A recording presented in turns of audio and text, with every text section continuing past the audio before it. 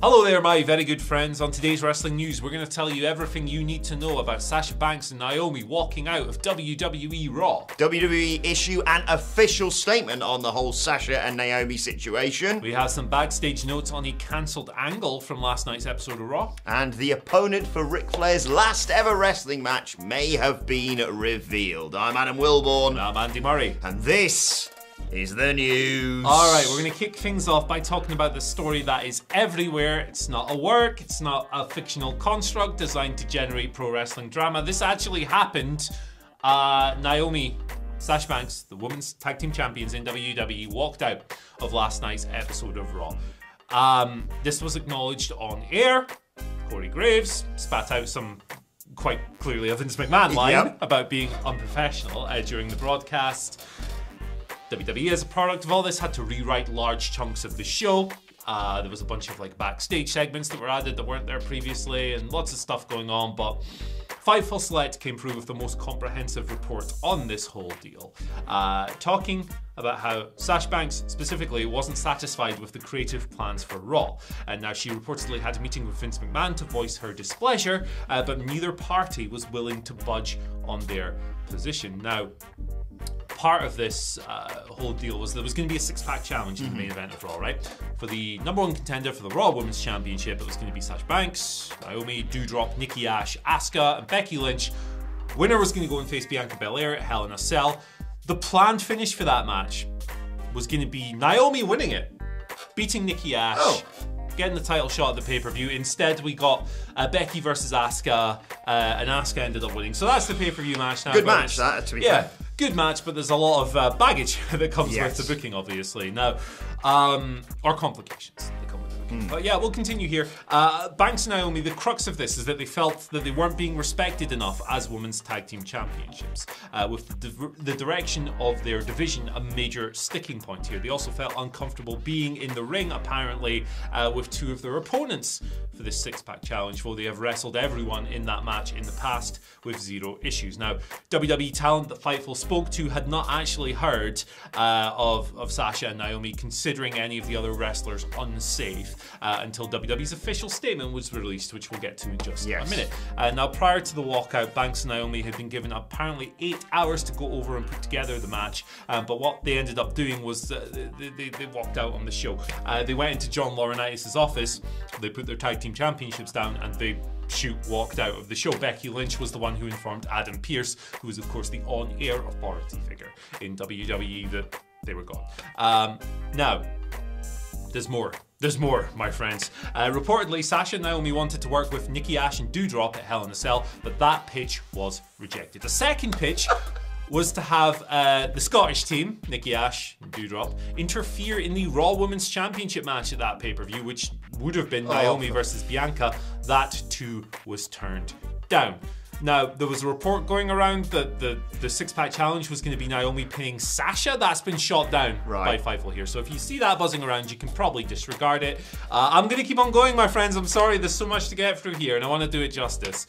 Now, as we mentioned, this necessitated a bunch of rewrites for the show. There were segments put together to fill the holes, and word that they had left the show made it outside of the promotion by the time that Raw hit the airwaves. So Fightful also note that the match was constructed, the six-pack challenge was constructed to ensure that Naomi and Sasha would not interact, and Doudrop and Nikki wouldn't come into contact with each other either. So there you go. That's the crux of it. Now, obviously, in situations like this, people are very quick to make swooping judgments that take a side, and it becomes very tribal and very hostile and all of this, when to me this is still a developing story. Yes. Right? My initial instinct in situations like this is to side with the workers, and 100%. You know, it's a billionaire corporation. It sounds to me like there's a detail to this that hasn't yet come out, because part of the creative frustration here comes from something that was going to result in Naomi getting a title shot. clearly, they felt that whatever was going to happen here was to the detriment of their women's tag team championships and the division and the hard work they've put into getting over. And Sasha's had this situation twice, right? Yes. Where she's previously when her and Bayley were the champions, and then she took some time off after WrestleMania 35. She's previously invested a lot of time and effort into building these divisions up. So if a creative idea comes along that makes them look foolish and renders their hard work in their eyes meaningless, I can understand why they would go, no, screw this is nonsense. Yeah, lots of stuff still to come out here. It's all kicking off. You got some more details? Yes, I've got some things I want to say about this, but before I do that, I should report the statement that WWE released regarding this matter, because... Anyway, let me just read it. I'll just say verbatim what they've done, and then we can talk a little bit more about it. When Sasha Banks and Naomi, WWE writes, arrived at the arena this afternoon, they were informed of their participation in the main event of tonight's Monday Night Raw. During the broadcast, they walked into WWE Head of Talent Relations John Laurinaitis' office, as Andy reported, with their suitcases in hand, placed their tag team championship belts on his desk, and walked out. They claimed they weren't respected enough as tag team champions. And even though they had 8 hours to rehearse and construct their match, they claimed they were uncomfortable in the ring with 2 of their opponents, even though they'd had matches with those individuals in the past with no consequence. Monday Night Raw is a scripted live TV show whose characters are expected to perform the requirements of their contract. We regret we were unable to deliver, as advertised, tonight's main event. Not only that, though, Andy, we got a report from WrestleVotes providing an update on this, stating that a source noted that the WWE statement that I just read you regarding the Sasha Naomi walkout is just the baseline of the details. The tension leading up to the walkout was palpable all day, with both superstars upset at something that transpired. More details will come out in due time on this, which again adds credence to Andy's point of let's wait till we have not necessarily all the facts, but certainly more of them. Yeah. Having said that, having completely agreed with everything you've said, I'm going to go 2-footed in on this, right? Because this is some of the dumbest booking I've heard from WWE. We're not going to go Broken Adam because I don't, or Broken Willborn, because I'm not. This isn't a gimmick. This is me genuinely pissed off for the state of the women's tag team division and how are they handling 2 of their biggest stars. One of whom, Sasha Banks, nothing against Naomi, but Sasha Banks, I've seen from the Dadleys, from yourself, have been saying basically could be the female Roman Reigns in this company. Sasha Banks is the best women's wrestler in WWE history. Yes. So, you plan this 6-pack challenge. Do you know what? I'm kind of all right with this being a 6-pack challenge because I saw the graphic for that and went, cool, that's a fun way of getting to Hell in a Cell, because I thought Hell in a Cell was going to be, right, so you don't have to meet Asuka this way, you don't have a one-on-one match with Bianca Belair, you have Asuka, Becky Lynch and Bianca Belair in a triple threat. Becky gets pinned at Hell in a Cell. How do they get there? Maybe Asuka wins the 6-pack and Becky weasels her way in through management or shenanigans or whatever, basically, right? That's them taken care of. And then who are the other 4 women? Oh, look, you've got the tag team champions and a newly formed tag team. Wait a second, maybe they could collide in the 6-pack challenge, take all 4 of them out of it, like maybe Nikki ASH is getting her ass beaten by Sasha and Naomi, and do that, finally goes, oh, you know what, I'm going to show you what a team we could be as the Bloody Scots, right? And she lays out Sasha and Naomi and then helps Nikki to the back. Yeah. And there you go, then you've just got Asher. You got 2 matches! It's really easy. You got 2 matches. It's so simple. And also, like, I don't even get started about this women's tag team division because it's the most lazily booked, hastily put together tag team. Like, after you had Shayna and Natalya, you're like, okay, cool. Well, who have you got left to face? Anyone? No? Yep. Look, Andy, your thoughts, because I've ranted, I apologise. No, you're well within your rights. I think at the core, Sasha Banks, there's an argument to be made that Sasha Banks is WWE's most valuable full-time star, right? Because when you look at the quarter-hour ratings numbers, she is continually the one, every single time, when she's involved in a significant segment, goes up. Yes. It goes up every single time. She has major crossover appeal. She's been in The Mandalorian. She will surely get further acting opportunities in the future. She's a tremendous ambassador. And on top of that, like I said earlier, and like, I'm not even willing to argue about this point because I agree with it so much, she's the greatest all-round women's wrestler in WWE history. She should have the world in this company. She should be presented in the same way as Roman Reigns, for me, right? And that doesn't necessarily mean holding a belt for 2 years like Roman's gonna do or whatever, but she should continually be the top person in her division, in the company. Should be her and Roman for me, the 2 faces of the company. Now, obviously, you cycle people up and down. You might go, oh, Becky, was on fire Yeah. in 2018-19. There you go. Cool. You do stuff like that. But for me, Sasha Banks should have the world when it comes to booking. You shouldn't. It's not even like, oh well, you know, we like her and she's popular and that, but like, you know, can she really go? She had a 5-star match at WrestleMania with Bianca Belair. She's phenomenal. She like. And they're just gonna feed her and Naomi to the women's champions. It sounds that way. It sounds like Naomi was gonna win this and then lose to Bianca Belair at the pay-per-view, and it's like, well, two baby faces facing each other. Why? Yeah, and you've got these. Her and Sasha have put so much effort into trying to make these belts mean something, and they've gotten over, and they've got great chemistry, and they've worked really hard to try and make this work. And then you march into a booking meeting with Vince or John Laurinaitis or whoever, and they go, hey, you're gonna win, but then you're gonna lose to the champion, which I presume was gonna be the plan. We're gonna completely ignore your belts for a month. Yeah, I mean, I 100% get where they're coming from based on the information they currently have. Now, I eagerly await more information coming forward, and I reserve my right to alter my opinion on this, but I don't necessarily think I'm going to. Either way, this is a gigantic story. This is something we're going to be talking about all week, if not longer. More details are going to emerge, more fallout is going to come through, and you'll probably hear more from us later on. And the thing is, aside from that, really enjoyed Monday Night Raw this week. Yeah, I don't care. Ezekiel, Chad Gable, lots of fun. Kevin Owens, excellent on commentary. Yeah. Even the hastily put together Becky Lynch Asuka match with the Mist and that, all good stuff, right? But this completely overshadows everything as it should. Yeah, I couldn't care less about the perceived quality of Raw because this is far bigger. Yeah. What we got next? Yeah, what do we have next? Why the hell are we talking about other stories? Yeah, we'll rattle through these next two quite quickly and cancelled thing from Raw, cancelled angle, if you will. Oh yeah. Right, Omos and Bobby Lashley had their cage match last night. It ended when Lashley got lobbed through the wall. We've seen the finish before. Who could have predicted that, Andy? Shut up. Oh, is that me? Is that me getting another prediction right, guys? Check my Twitter at Adam Wilborn. Sort of predicted it. Yep. Still counts. There's a bin over there. Obviously, he went through the wall. Bobby ended up going to the floor, so he won the match. No pin, no submission, all of that stuff. They're trying to preserve the feud for another match because the feud must continue. But WrestleVotes actually tweeted prior to Raw.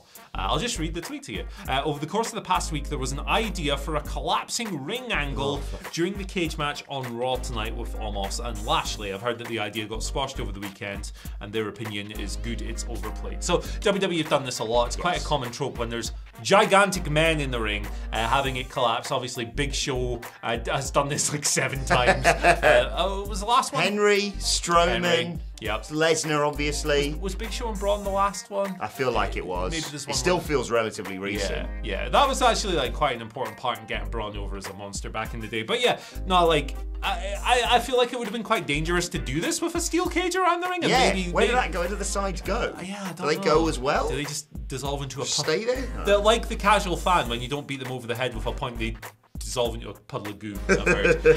But yeah, I mean, I don't really need to see that anymore. The collapsing ring, like, used sparingly, it can be quite effective, and I know it's not happened in a few years, but I think we've had enough of those for a while. I think the way they did it was the right way to do it. It was either for me going to be that, or like a Lashley spear through, like a bit that they did with Brock and Roman a while back.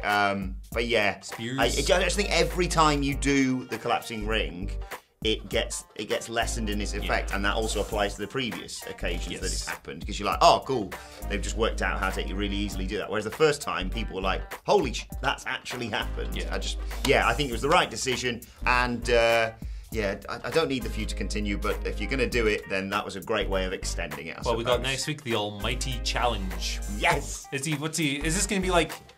Remember when he did the assault obstacle course? Yes, please. It was like it was so awesome. Almost just runs through everything. MVP tries like earnestly, does all this stuff, and then almost just goes boom. Just runs through like. That's actually great. Yeah. Right, let's conclude. We reported a little bit on this yesterday regarding Ric Flair having another wrestling match, and ESPN's Marc Raimondi. I don't know why I said it like that. Marc Raimondi has reported that the 73-year-old ex-wrestler, I should say, could well be competing over SummerSlam at a weekend in 2022, a Nashville Fairgrounds event that is going to be streamed on Fight TV. This would be his first match since September 2011 when he faced Sting in TNA. And the other reports, sorry, Rick, I should say, has issued a statement regarding SummerSlam and the weekend Starcast convention. I'm going to walk that aisle one last time to prove once and for all that to be the man, you've got to beat the man. Further development, this coming from Fightful Select, no crap, just sap, that his opponent could well be 69-year-old, nice, Ricky the Dragon Steamboat, who also hasn't wrestled since June 2010. Now, this may not be just a straight-up one-on-one match, please God, no. But as we've previously reported, it could also include AEW's FTR and the Rock and Roll Express, with them being partners, basically. Tony Khan hasn't signed off on it yet. No, exactly. What are your thoughts on all this? Yep. Let's go to our questions. Okay, yeah. I love Ricky Steamboat's one of my favorite wrestlers. I love Ricky. Ric Flair is one of my favorite wrestlers of all time. I don't need to see this. No. I don't. I'm just scared more than anything, not highly anticipating this match. And I've no doubt that FTR and the Rock and Roll Express can pull a great match out of anyone. Pull a great match out of me, but they'll take good care of them, and like they'll configure it in a way where no one really needs to take any bumps. Like at least Rick and Steam. Who knows? Maybe Steamboat's okay. I don't know. The best wrestling retirement of all time. And then he thought, let's go do some more, shall we? Let's ruin it twice, yeah. Twitter questions at WhatCulture WWE. Of course, we're going to get in touch with us. First question today comes from Mike on the mic. Oh no, it's Mike on the mic. Yeah. Mike says, morning guys, if WWE decides to have the Usos continue and unify the championships on SmackDown, do you believe WWE will keep the belts on the Usos and either tie or surpass the New Day as the longest tag team reign in WWE history? I think the current plan is for them to not unify the belts as reported last week, so I don't think that's going to happen. I think they are going to unify the belts as with the Usos, but I don't think they'll break the New Day's record. But I don't know who on earth takes it off them. Yeah, not really built up. Kind of similar to Roman, really, in that they've not really spent time to build up like a believable challenger. Yeah, you know what? I also think, please don't break up RK, bro. Why don't you just do the New Day thing that you did with them? Like, I don't need to see a split now. I've always thought, that's where we're heading. But how about they get separated? Split would be really good for them. It'd be so good. No, I know, but I did. It'd be such a good feud. Imagine like Randy, he's so motivated now and like turning heel. It'd be so awesome. Like, this is the best version of Randy I've seen in years. Yeah, but it could be even better. He gets drafted to SmackDown. Riddle's all devastated, but Riddle has to build himself up to be a #1 contender on Raw, basically. Orton can immediately go into a title match, basically with Roman Reigns, and have that all sort of hanging over him. And then you can have a moment in Survivor Series where they're like, we used to like. There's so many teams splitting up at the moment. I don't think it would have the impact that we think it would have. This one is like so over. Yeah, exactly. So why don't you just leave it? Because it won't be over forever. No, but you can come back to it. We'll have to agree to disagree on this is the best thing about wrestling. You're wrong. Yeah, you're wrong. Jackie Higgins says, Andy Murray, king of the letter H. Oh, and the king of the mic. Oh, Jesus Christ. Why yes, Jackie, thank you. Oh! We need this. Oh! Give. So I've lost the tweet. I've lost the news. Hey, it's over. Jackie writes, if you could pick your own Survivor Series team from any promotion, who would be your 4? Top heel or babyface champion, mid-card champion and tag champion. Can be from any era, and call it. Oh my goodness gracious me. Right. Should we do a one each? Should we alternate? Yeah, let's do it. Right, you do the world champion. Oh, world champion. So you have to be a current world champion. Any era. I didn't even. Yeah. But it has to be from one promotion as well. Oh, interesting. We've painted ourselves into a corner here. Well, I mean, why would you pick anyone other than Roman? Are we just going to make the bloodline? Is that what we're going to do? I'm gonna go Roman Reigns, the Usos, and Sami Zayn. So there he is, the real bloodline man, Sami Zayn. Let's just pick it. Let's pick any 4. All right, okay. Top guy. Who's top guy? FTR, top guys. There you go. That's our tag team. That'll do. Who would they really like working with? I'll tell you who they really like. Mid-card champion Arn Anderson. There you go. Oh, they would enjoy that. Okay. Arn Anderson, FTR, and we need a world champion in here. Yeah. David Arquette. There we go. They love their wrestling history, FTR, so pair them with. What's wrong, guys?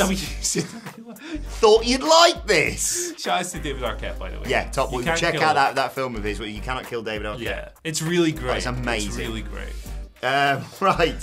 Final question today comes from CM Chonk, whose name is now Follow Fathausen. Very nice. That's very the former fat. Fat Momoa, I Yes. believe. Legend of the channel. What match are you more upset we never got to see? HBK versus Brett rubber match, Goldberg versus Austin, or Sting versus Tigger? Sting versus Tigger. They could have done the face paint stuff. Yes. I missed the first two. What were they? HBK Brett rubber match. Oh. Yeah, I mean, HBK and Brett is really difficult because it's so fraught with things. What was the Goldberg one? Austin. Yeah. Yeah, I feel like them two, it wouldn't have been the best technical match of all time, but I think they'd have done something really fun and it would have been really over, and it appeals to my sensibilities as a wrestler. I've got a great bit of booking as well to protect both men, right? Goldberg beats Stone Cold Steve Hair versus Austin. hair match? No, Oh. Goldberg beats Stone Cold Steve Austin, but after the match, Stone Cold Steve Austin stands up and looks at Goldberg. Remember how that got the Fiend back on track? He's fine, you remember, because he stood up and looked at him. Yeah, he stood up and looked at him in Saudi Arabia, and Michael Cole went, Goldberg must sense the presence of the Fiend, and Goldberg's just standing there like, what's this guy doing? What's going on? Like, he doesn't even turn around, senses the presence of the Fiend. What a load of pish. That match is an avant-garde classic. Yeah, he tweeted this yesterday, didn't he? 50 years from now, it'll be in a museum in Florence. That's how great it is.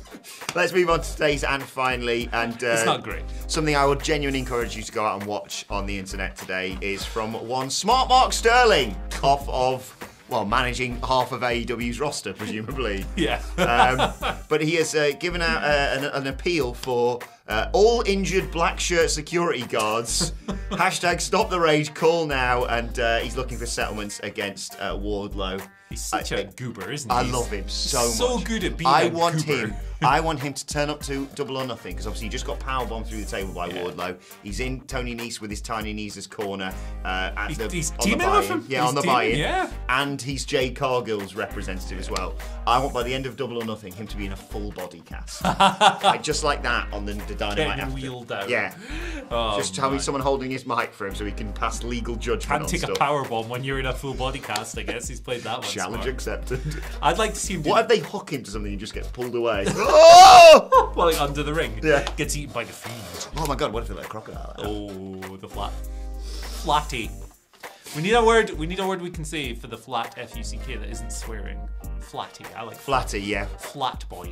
Flatty. Flatso. Flatty McFlatface. Right, let us know your thoughts on that and all of today's news Ernest stories. the Flat Miller. Let us know your thoughts in the The comments section. Cheshire Flat. Like, share, subscribe to WhatCulture Wrestling wherever you get your podcasts from for daily wrestling podcasts. We're going to be discussing all the fallout from this Sasha and Naomi situation and other stuff that happened on Monday Night Raw as well. Hardy. As well as looking forward to NXT. Oh, a little bit later on today. Plus, you can let us know your thoughts and Twitter questions on Twitter at WhatCultureWWE. Watch there, follow both of us. Follow Andy Murray at. Follow me at Andy H. Murray. The H stands for hey, I'm about to take my clothes down to the laundro flat.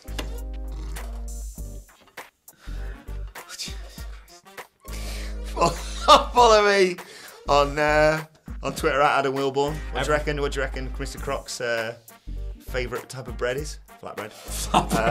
Follow us all at WhatCultureWWE. But for now, my thanks to Andy Murray, to the Flat Flipper, and to you for watching. And we'll see you soon. What's his favourite Indian starter? It's a flat with 2 A's rather than a chap with 2 A's. It's also my favourite starter. So there you go.